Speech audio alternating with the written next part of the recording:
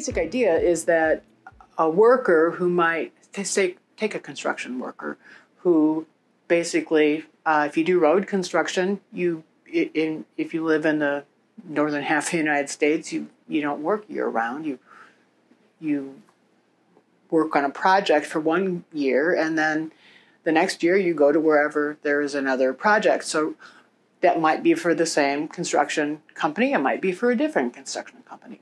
So the basic idea is that as a worker, as long as you're working in the same area and working with the same union, your job doesn't dictate which pension plan you're in.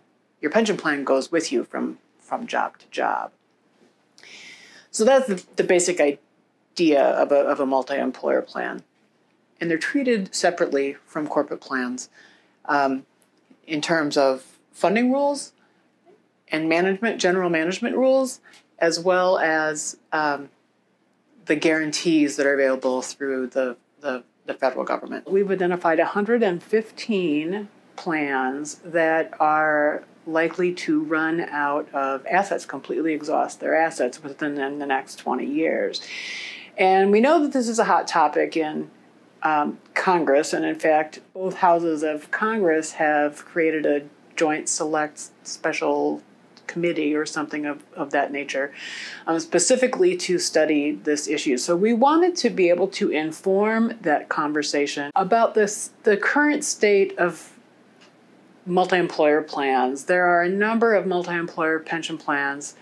Most multi-employer pension plans, by the way, are in fine.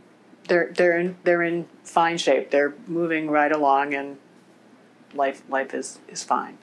We wanted to be able to provide a voice from the profession and a neutral voice. We are not looking at any proposed solutions. We're not taking any stances on any ideas that have been floated out there. We're simply looking at, if things stay the way they are, what do we think that is going to happen? And we know that Congress is interested in that, and we know that they have a lot of information from a lot of different sources.